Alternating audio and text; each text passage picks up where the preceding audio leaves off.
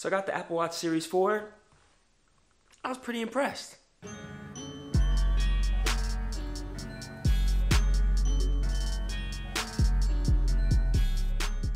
So in this video, we're gonna be going over the Apple Watch Series 4, going over some of the new features, as well as if you should upgrade or not. And don't worry, I will be making a fitness-based video very soon because apparently Apple's saying this is one of the best fitness watches out there. So you know I gotta do a review on the fitness aspect. And to be honest with you, I'm not gonna lie. Like this Apple Watch Series 4, they did pretty good. Apple, you've done good. Some of the best new features that I love in the Apple Watch Series 4 are, of course, the bigger screen size. So instead of the biggest one being 42 millimeters, this one is now 44 millimeters. So you get a lot more screen space, and as well as it's a little bit flatter, so it kind of fits on the hand a lot better.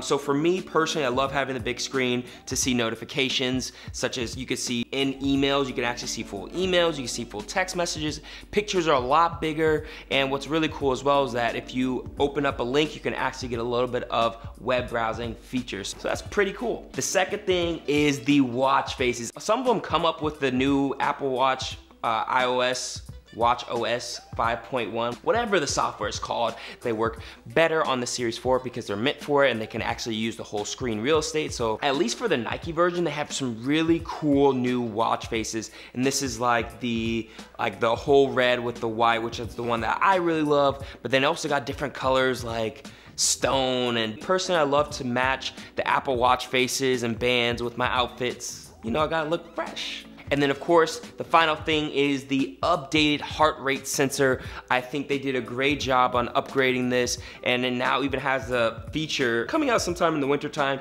of the ECG, which is kind of crazy. That's that, you know, up and down heart rate sensor thing, and I think that's just gonna be useful to see your different heart rhythms and making sure that your heart rhythm is, you know, normal. So why did I upgrade to the Apple Watch Series 4? Well, I had the Apple Watch Series 3. I bought it last December in 2017 as a Christmas gift to myself, and it was actually pretty cool. I really liked it. I actually bought the first one. If you watch my Apple Watch video, you can go ahead and check it up right here, but they kind of did a review over the Apple Watch Series 3 and if it was good for fitness, and it actually did pretty well. Then of course, September came around, the big conference came of Apple Watch Series 4, and of course my ears perked up. So I was like, I gotta check out the Apple Watch Series 4. I gotta see what the whole hype is all about. No pun intended. So I got it, and not gonna lie, I'm pretty happy. I've had it for about a month or so, and not gonna lie, it's been an amazing device. Now, if you're thinking about if you should get one yourself or you should give it as a gift, I want you to keep a few things in mind. Now, what I usually use the Apple Watch for is for a few things. The first thing is, of course, notifications. So when I'm at work, I don't like to always just have my phone up, so I would like to kind of see, you know, text notifications, email notifications, and see if they're really that important for me to take out my phone and actually look through them. And with that big screen, it's great to see a whole notification without having to be like, check your phone to see more. So that was a really convenient thing. The second thing I like doing is controlling my music. When I'm commuting to work or when I'm in the subway and everything's kind of tight, I don't want to always just bring out my phone and try to, you know, change the song. I can actually just do it on my watch. Usually my hands are full too, so it's just easier to just take my finger, say next song, or if I'm listening to a podcast, I can rewind 15 or 30 seconds if I miss something important, so I'll make sure that I can listen to the podcast fully.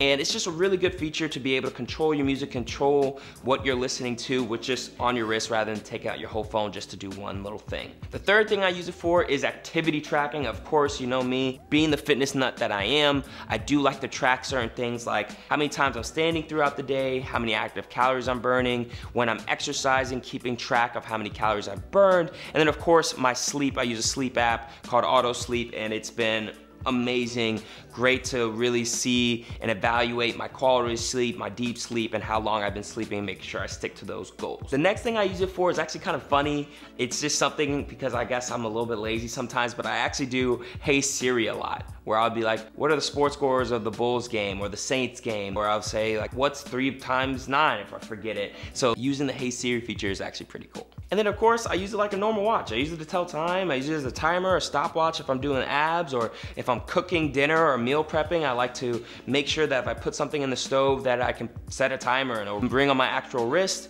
And then, you know, if somebody calls me, like my mom, if I am meal prepping, what's really cool is I can talk to her while I'm making my food.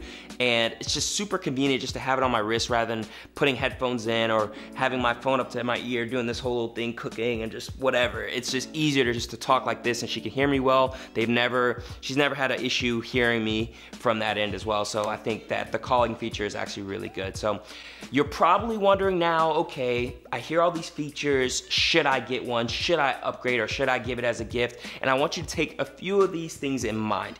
If you've never had an Apple Watch before, and you listen to some of those things that I use the Apple Watch for, and you're like, okay, I could see myself doing that, then I say you might as well just get the Apple Watch Series 4. It's the latest and greatest. All the updates are coming up right now for it. You might as well get it, try it, and see if you like it. Again, the good thing about if you get it from Apple, you have 14 days to return it. So if you really don't really like it after those 10 days, 11 days, you can always return it and be within that time period. Now, if you have the Apple Watch Series 1 or Series 2, I would say think about how much you actually use your Apple Watch. So for example, my girlfriend has the Apple Watch, I think it's like Series 1, and she doesn't really use it that much. Like, in fact, there's most of the time where it's just like on the charger. So that's you, where like my Apple Watch is never charged, I never put it on. Don't get the Series 4, it would be a waste of money. Just because you get it, it's not gonna change your behavior or habit of using it. So if you do find yourself not using it, don't bother. If you are seeing yourself saying, hey, it's starting to get a little bit slow, then you might as well upgrade.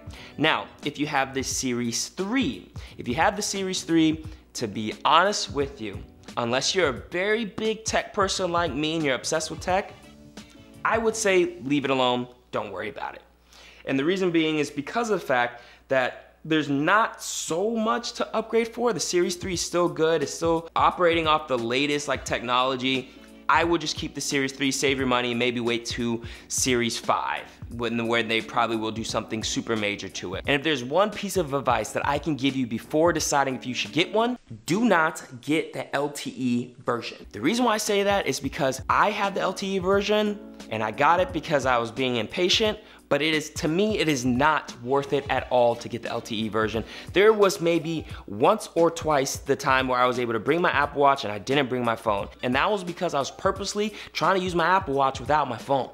So other than that, I always have my phone on me. And you can still get calls if you're connected to your Wi-Fi. So if you're in your house and you're away from your phone, but you're connected to the Wi-Fi, you can still accept calls. So it's just $150 just wasting away. So please do not get the LTE version. I promise you're not gonna need it, you're not gonna use it. I don't need it or use it. So with all that in mind, are you deciding to get the Apple Watch Series 4? Let me know in the comments box below, and let me know if there's any other type of reviews or questions that you may have as well. I'd be happy to answer them. I hope this video was super helpful for you. If it was, go ahead and drop it a like, and I'll catch y'all later. You already know, embrace the hype. Woo!